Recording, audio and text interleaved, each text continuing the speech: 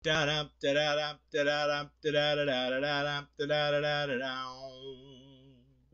does that even mean, Bowers Game Corner? Ahoy there, YouTube! I'm back again today for another game review, another special Kickstarter review. And today I'm very excited to check out Jobstacle, the hilarious hiring game. This is for ages 17 plus. It's for 3 to 8 players. It'll take, I'd say, about 20 to 30 minutes to play. And in Jobstacle, you are going to be potentially a hiring manager trying to fill a job. Everyone else at the table is going to be trying to fill your job with the best possible candidate. But then they're also going to try and sabotage other candidates or strengthen their candidates in this party game. But does it separate itself from the rest of the party games? Let's open it up and I'll tell you. Alright then, we're going to take a look at Jobstacles, the hilarious hiring game. Before we get started, I do want to mention this is the promotional copy I have in front of me, so take everything you see here with a grain of salt. So in Jobstacles, you are going to be trying to appease a judge who's trying to fill a certain position. You're going to try and fill that position by playing one of these cards out of your hand to fill that position, and then you're going to mix those up, reveal them all, and then you're also going to play a Jobstacle, either to make make one of the jobs look better or worse. What am I talking about? We'll go over how the game works, and you'll quickly understand what I'm talking about. So first and foremost, we got a handy-dandy little rule card. It is just one card. It's very short, sweet, to the point, concise, and it's very well done. Now, I will mention that this does not tell you how to win the game. It tells you how to win points, but it doesn't tell you how many points to go to, which is going to annoy some people, but I think it really fits with what kind of game this is. This game is more about having fun and less about, winning, losing, keeping score, all that sort of thing, but it's clear, concise, and to the point. Before we get started, I also do want to mention that they include a lot of blank cards that you are able to fill in. Some people love these, some people hate these. That is completely up to you. Next, there are going to be two kinds of cards. You're going to have jobs, and then you're going to have Jobstacles. Now, jobs are just going to be different jobs that either the person is trying to fill or that you are trying to fill that position with. So, cemetery gardener, marathon runner, jewel thief, used car salesperson, luxury sports car mechanic, tennis instructor, professional golf caddy, chiropractor, professional gambler, so on and so forth. You get the idea. Lots of different diverse jobs.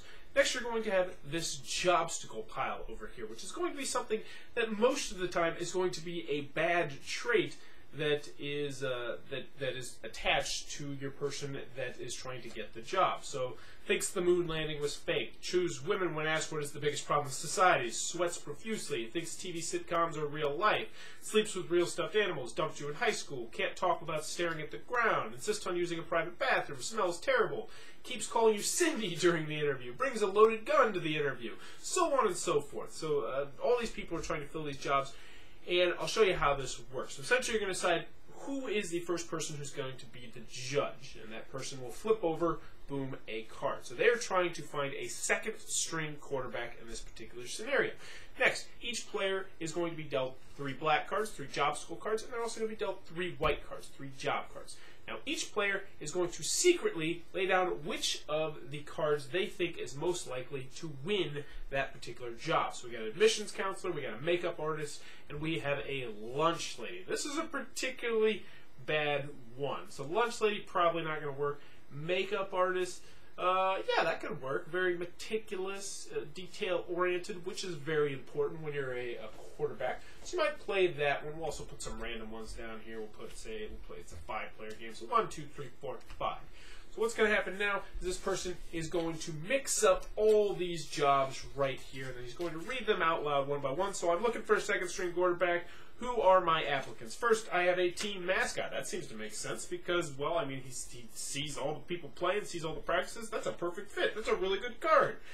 We have a tattoo artist. Not quite sure about that one. Maybe he could tattoo all the audibles on his arms. Maybe that could be helpful. I don't know. A divorce lawyer. I don't know. We got a neurosurgeon because he can pick apart the defense. He can, like a surgeon, they say that. Then, of course, we have my makeup artist. Now, what each player is going to do is they're going to take a Jobstacle out of their hand and they're going to play it on one of these cards. They're going to look at their hand and say, which one of these particular things is going to either make a better one, a weak one stronger, or a strong one weaker. So, you'll start to the left of the judge, and then you have the option to play one of these cards on one of these things. So let's look what we have. owns a large collection of historical white power propaganda materials, refuses to bathe, and is secretly in love with your spouse. So, you know what? Let's go ahead and put this on the team mascot.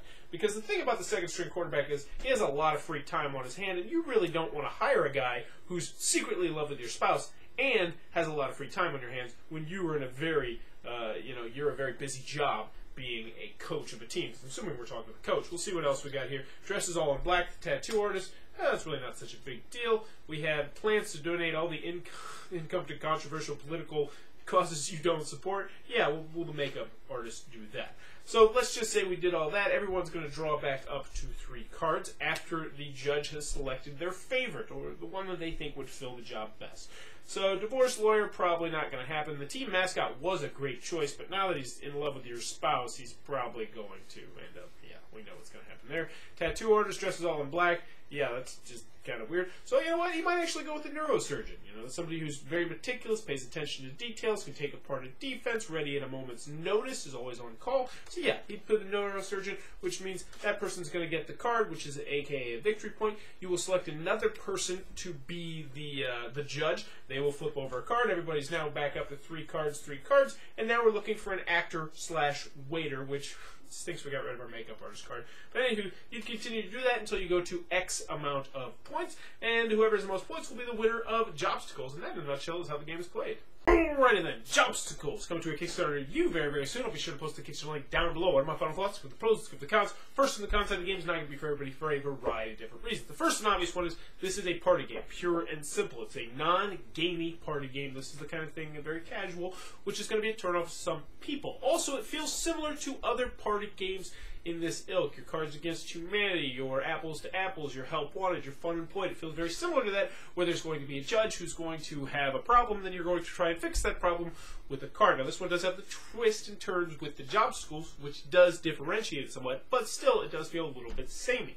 Another big con I have with this game is the fact that you're going to run into the problem where you'll be looking at the 3 jobs in your hand and be like, none of these I think are really going to win this round, which is a problem, which is exacerbated in this game because you're only going to have 3 jobs in your hand at a time. So you're going to have that issue where you're going to have to just throw away cards. It's like, oh, yeah, I'm just going to throw away the weakest card because I don't think that one's ever going to win. Now, you can house rule that. We did so that you have more cards in your hand, but at the same time, the decks are relatively small for a game like this. I think there's only 170 cards in the deck. Not quite sure if that includes the blank cards they include, but that is a little bit of a problem that is going to bug some people. It won't happen the first game or 2, but I imagine if you play this numerous times, you'd start to see the same things over and over again.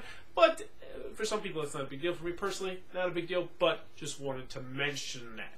Any other cons I have with this game? They went with the minimalist style when it came to artwork, which some people is going to think is lazy, but there's a lot of games like that in this genre that do that as well. Any other cons? Not really anything to think of. Because moving on to the pros, Jobstacles, the hilarious hiring game, is just that. It's a funny, light, quick gateway game. That's exactly what this is. They knew who their audience was, and they went for it. So if you're in the market for a humorous game that you can bust out, have a couple drinks, have some fun, laugh, get some inside jokes here and there, maybe get a little bit of inappropriate humor, this one's definitely going to be for you. Now, that's another thing I forgot to mention on the cons. There's some inappropriate stuff in here now. We're not talking Cards Against Humanity or Help Wanted inappropriate, but there's, risque sort of stuff.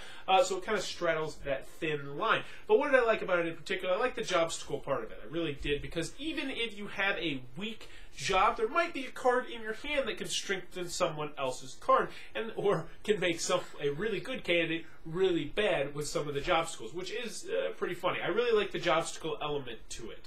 Even though I will say sometimes it feels like it's a little bit of a tell when you strengthen something, when you strengthen someone's job and they're like, oh, I bet that's you.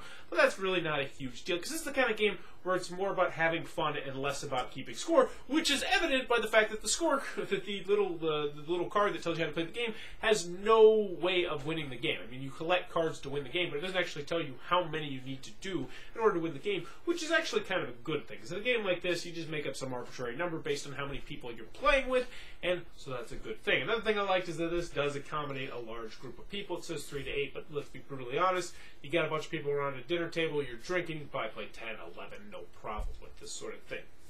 So overall, Jobstacles, the hilarious hiring game, is exactly what you think it's going to be. It's a party game. It's a humorous party game that I worry about how many cards are in it, but it's still a lot of fun, and you'll have a good deal of laughs with it. So that is Jobstacles, the hilarious hiring game, coming to a Kickstarter review very, very soon. It looks like it might be your cup of tea. Be sure to check out the Kickstarter link down below. Tell them Bowers Game Corner sent you. In the comments below, let me know what has been the weirdest thing that has ever happened to you on a job. Well, I can't really think of the weirdest one right now, but I remember when I was a camp counselor, and I was a camp counselor, and it was, you know, you might have seen the TV shows with camps where the counselors are all crazy and stuff. Well, we were kind of like that.